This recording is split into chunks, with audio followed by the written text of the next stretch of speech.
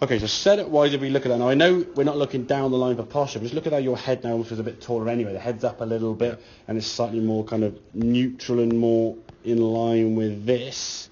What you had it when it was there was sort of that head tilted a bit to the left-hand side there, making it very awkward. So this hip now is going to slide in that direction, which means these shoulders are going in that direction. So look at the top of your backswing. As you go back, see the right ear is visible, just sort of tilting your head this way quite a bit.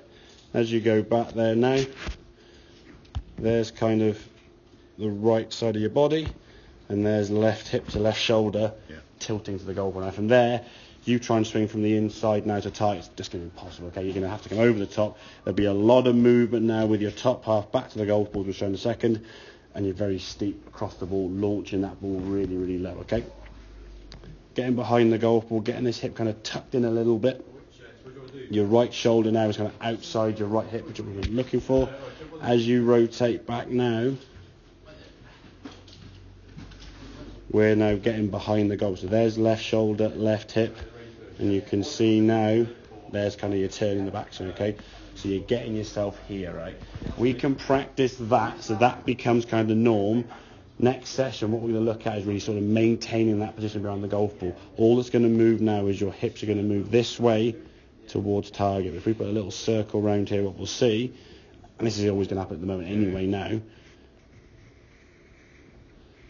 how much movement that head's got when you're going from there a long way over to that left hand side, yeah? So when you finish, your hands are going to be, that was a better movement there compared to this one here now. You put that close down, you see them moving this way now. When you come to the shot there now, okay? Finish position is fairly similar. Hands are getting up a little bit.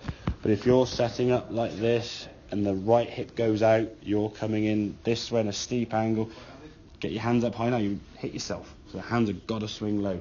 The feeling, I think, is either that cone there we put on the target line, the sensation is starting right at that target line.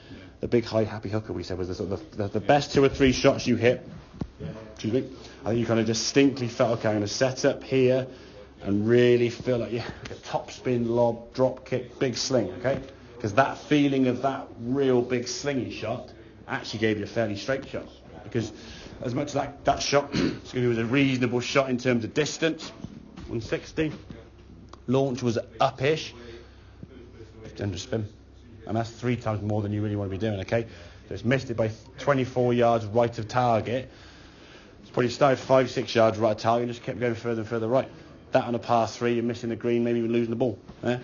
So we've got to try and make sure we get that club working a bit more from sort of underneath and up and under kind of sensation, not this smother over the top. And that's the big thing in terms of your set that's going to create that, okay?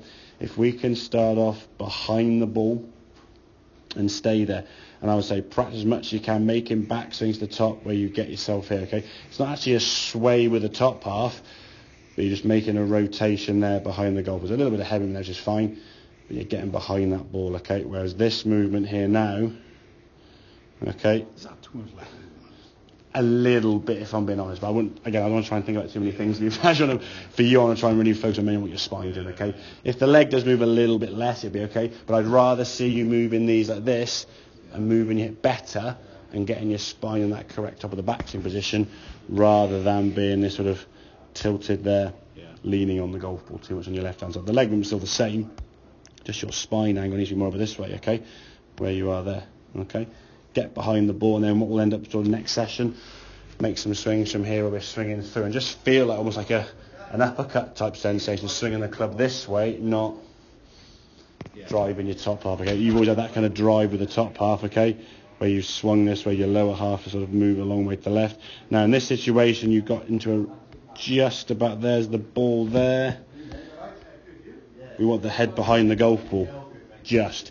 But you think like split seconds after, you're already ahead of it and dipping down low. It doesn't take a lot then to be a little bit further in front and you're gone. Most tour players are still behind the ball with this position, okay? They're sort of from here, you've got that sort of really extending, they extend up and through and release, and then they'll kind of come to the end finishing this way. You finish kind of very much forward. But I say, come back the same as start, go. It all stems from that set-up position. And look at the difference in the head position there. Yeah, I would like to see that head a little bit more over, but this one is you see the full sort of right here now. Just get it this way, yeah. Just start neutral with your head, kind of level with the shoulders, and just sort of, and again in front of the mirror, just stand there and sort of do this. Just let your head go. Feel a bit like you're doing this to start with sometimes, but just letting things kind of move in position, not that way, because it's putting a lot more stress on the right side of your neck there, isn't it? Yeah. Okay, makes sense? Brilliant, yeah, perfect. Good man.